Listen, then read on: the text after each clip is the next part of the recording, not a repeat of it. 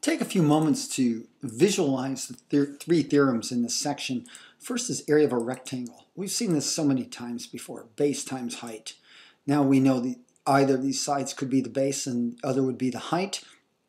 Let's just make AB the base and BC the height.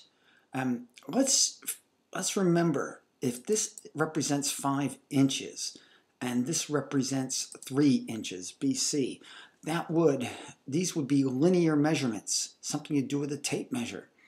But this square right here, this is 1 inch by 1 inch. This is a square inch, a different measurement, square inch versus linear inches.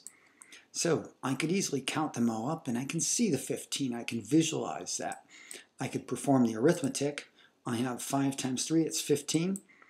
And you'll see often throughout this section, square inches represented as inches raised to the second power, because I could treat them just like numbers. Inches times inches is square inches.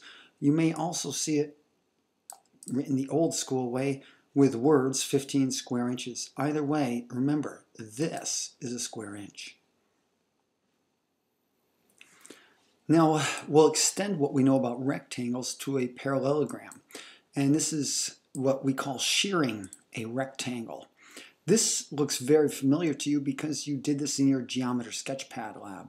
Remember, we constructed a rectangle. We made variable sizes on this, so we could change the length or the base and the height, and controlling the aspect ratio effectively. And you can see here we've got the base and height, product of base and height, and that of course gave us the area of this figure. And what shearing was, is what we did before, is when we took it like this. Now, if I take the rectangle and I slide it across this line, it is shearing because this rectangle, this parallelogram now, has the same base, AB, and the height is the perpendicular distance between the two bases, and that's not changing. So you'll notice this entire time, the area remains the same. It remains exactly the same as the area of the rectangle. So take a rectangle, shear it, and you have the area of a parallelogram. Now going back to our shearing diagram where we took the rectangle and sheared it into a parallelogram, we could do something similar, and that would be to take a triangle, just a single point along this extended line. And you see this green triangle has the same base and it has the same height. However, it is not exactly the same because I take the base and height and divide by 2. Now we'll demonstrate that again with a little proof, but you can see it right here. In the case of right triangles, it's pretty clear that it takes up half the space of the rectangle.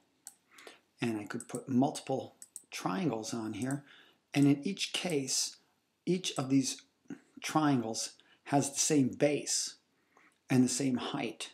So each of these has the same area. Well, let's build a demonstration for the formula of the area of a triangle, 1/2 base times height.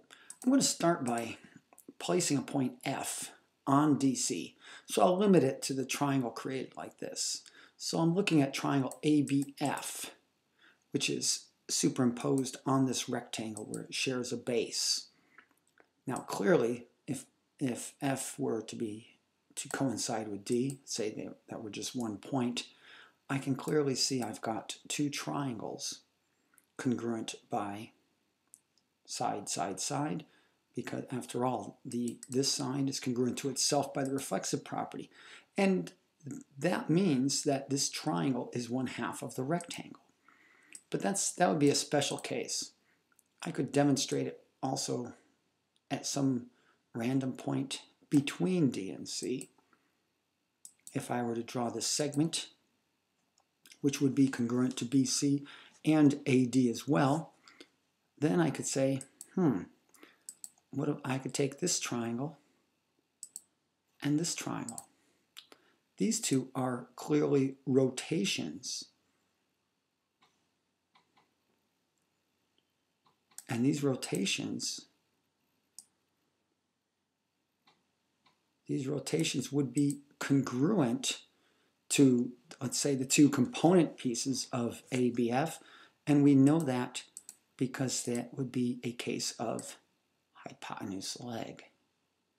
Both right triangles, notice the matching tick marks there, and they both have the same hypotenuse. So once I've got that, I could conclude that these two green triangles must add up to the same as triangle ABF. Another way of saying that is ABF would be half the area of the rectangle ABCD. And there you go. One more way to look at it.